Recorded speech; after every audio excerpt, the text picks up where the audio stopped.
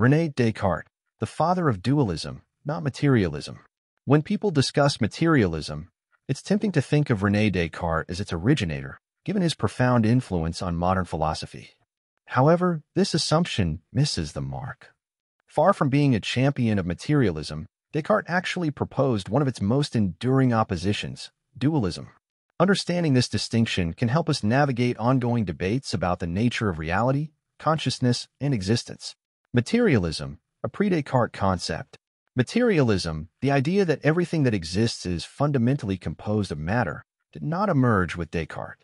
Ancient philosophers like Democritus and Epicurus laid the groundwork for this view over 2,000 years ago. They envisioned a universe governed by atoms and void, with no need for gods or immaterial substances. For centuries, materialism coexisted with other metaphysical frameworks, including Platonism and Aristotelianism, which incorporated spiritual or idealistic dimensions. By the time Descartes entered the scene in the 17th century, materialism was already a well-established philosophical perspective. What did Descartes propose? René Descartes, 1596 to 1650, is best known for his dualistic metaphysics.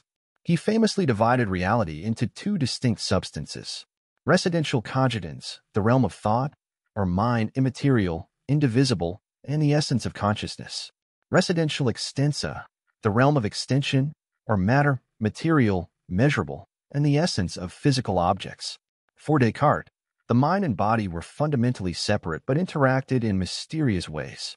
His philosophy was a reaction to the dominant scholastic views of his time and sought to establish a clear foundation for scientific inquiry while preserving space for immaterial aspects of human existence. Materialism versus dualism. Descartes' dualism set the stage for centuries of philosophical debate, particularly around the so-called mind-body problem.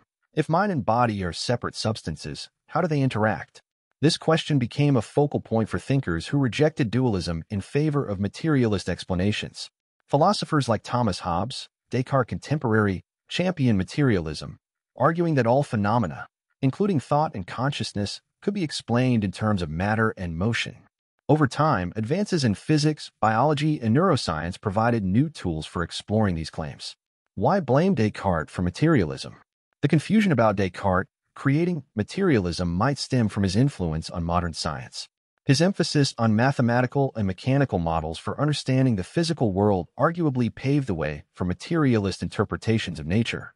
However, this is a misreading of his intent. Descartes' aim was to preserve the non-material essence of the mind, not to reduce everything to matter.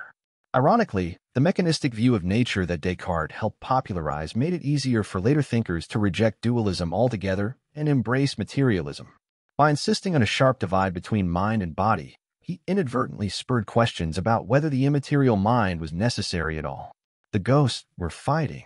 If there's a ghost from the 17th century haunting modern debates, it's not materialism but Cartesian dualism. Descartes' legacy is the enduring tension between two seemingly irreconcilable views of reality. Materialism, which seeks to explain everything, including consciousness, through physical processes. Dualism, which maintains that the mind cannot be reduced to mere matter. While many scientists and philosophers lean toward materialism today, dualistic intuitions still shape how we think about free will, personal identity, and the nature of the self. The modern relevance. The fight between materialism and dualism remains unresolved because it cuts to the heart of fundamental questions. Are we merely complex arrangements of atoms, or is there something more? Descartes didn't invent materialism, he crafted a framework that challenged it. But his sharp distinctions force thinkers to grapple with these questions in new ways. So, as we debate the nature of reality in the 21st century, it's worth remembering the ghost isn't materialism, but the enduring shadow of Descartes' dualism. And perhaps the real fight isn't with Descartes at all, but with our own limitations in understanding what it means to exist.